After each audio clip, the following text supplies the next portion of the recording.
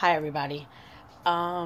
This is my first attempt at a YouTube video to bring awareness to a invisible illness where it's a very rare illness,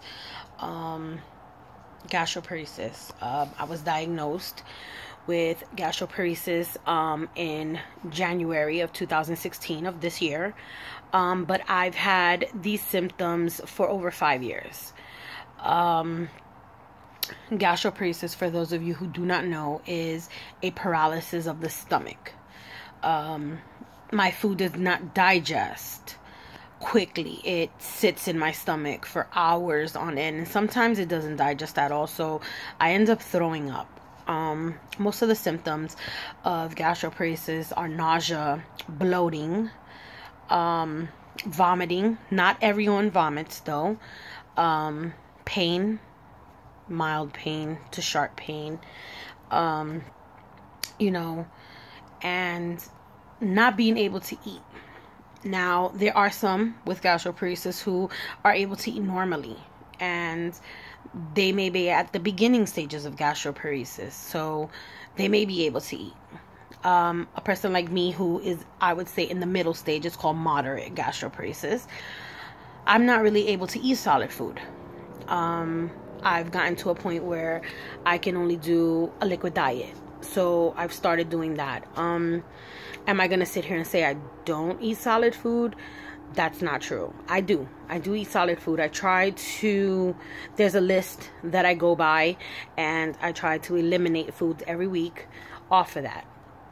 I would say 75 to 80% of the food I do end up throwing back up. So I'm mainly on a liquid diet. When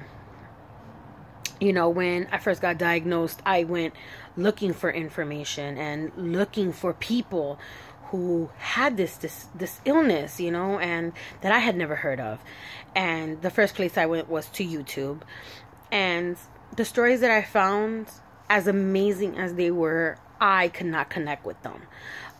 There were thin women on feeding tubes and had surgeries and all this other stuff, and I couldn't relate. And I said I needed to find someone that I can relate to, someone that looked like me and was on the heavier side of the scale, that unfortunately gained weight and didn't lose weight due to gastroparesis, because I don't really lose weight. I tend to either maintain or I tend to gain.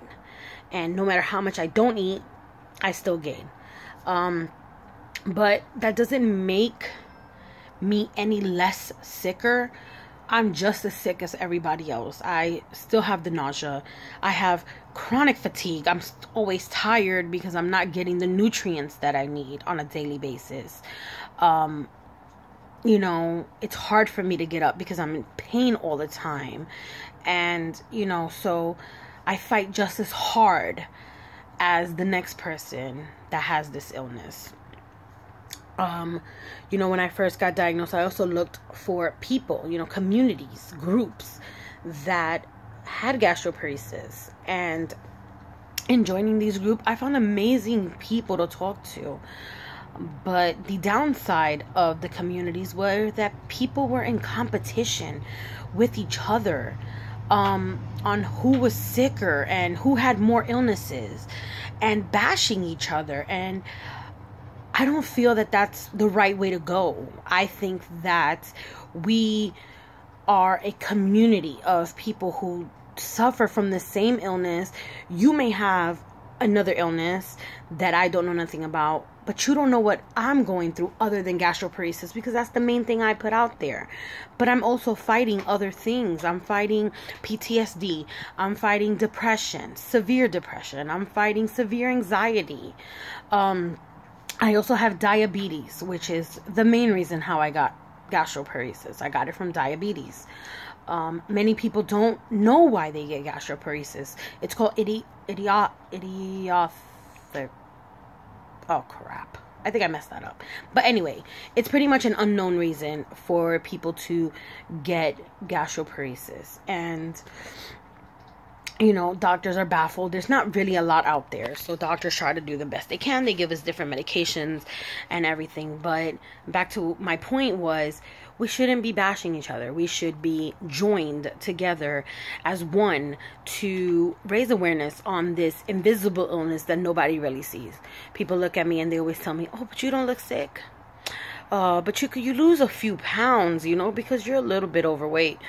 I've had doctors tell me I'm obese, so I'm not suffering as much as other people. And to those people I say, no. Just because you don't see my illness doesn't mean that I'm not sick. I'm very sick. To the doctors that say I'm obese, I'm sorry.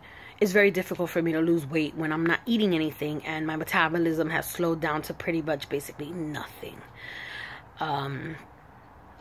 So, like I said, we need to be one, banded as one, to raise awareness, to spread what we know, the knowledge and education and the symptoms. Everybody has different symptoms. We don't all have the same symptoms. We don't all tolerate the same things. We don't all tolerate the same medications. So we need to speak up and not be silent, and just be able to go out there and fight for this. As of right now, there's no cure for gastroparesis. We have had many people pass away from gastroparesis or from the complications of gastroparesis. And it's not really documented out there. It's not really known. The community knows because we band together during those times and try to figure out how to get past it and work through it and figure things out. But this is the time right now for us to fight and to educate people and to talk about it as much as we can. And I will be on this YouTube page more than likely every day or every other day, posting a video of my good, my bad, my ugly, the things that I go through on a daily basis, what my family goes through, because we're not the only ones fighting this illness. Our family is fighting it with us. It may not be your cousins or your aunts or your uncles, but your immediate family, your spouse, your partner, your children, people who are taking care of you, your caregivers.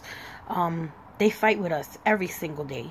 And sometimes we have our bad days and we snap at them. I snap at my husband all the time because I'm frustrated and I'm scared, and I'm scared of dying.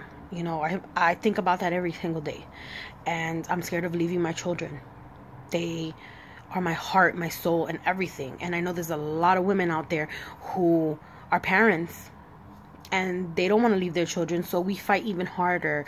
There's men that have gastroparesis and do not speak up because they feel that because they're a man, they will be looked at as weak. That's not true. You have a voice. We need everyone's voice to raise awareness on this illness. I need people to speak up. And I'm going to make my voice heard. There's people on my personal page that don't share none of my statuses about gastroparesis, that don't, or didn't want to sign the bill to Congress that we were passing around for people to sign. They rejected my invitation. They don't care to know.